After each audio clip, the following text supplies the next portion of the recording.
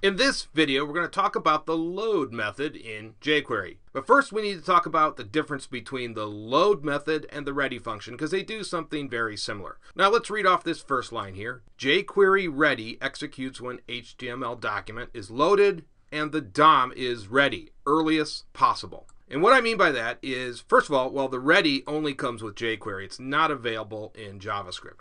Now, what I mean by that is the ready event will get triggered when the DOM is ready. Now remember, the DOM is just a tree, and everything JavaScript and jQuery do is based off the DOM. It works against the document object model. So obviously that needs to be built before we can execute any script. So that's what the ready function does in jQuery. The load is very similar, only it operates at a little bit later time. So the load executes when complete page is fully loaded, including all frames, objects, and images. That's the important part. So the DOM has been loaded and everything else essentially on the web page has to be loaded. So that's the big difference between those two. So that being said, let's go ahead and use the load.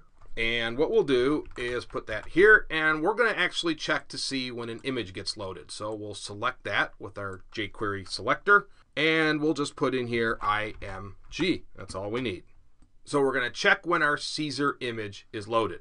And let's just do a simple alert. So we'll put up an alert box that says the Caesar image has, well, we should put has been to be a little bit better, has been loaded. And this will only get triggered, of course, when this IMG is in fact loaded. Of course, that will trigger the load event, which will in turn kick off this alert box. So let's go ahead and save this. And let's go ahead and run this. Let's run it in Firefox this time. Let's do something a little bit different. Hey, there, look, we got our box. It says the Caesar image has been loaded. Good.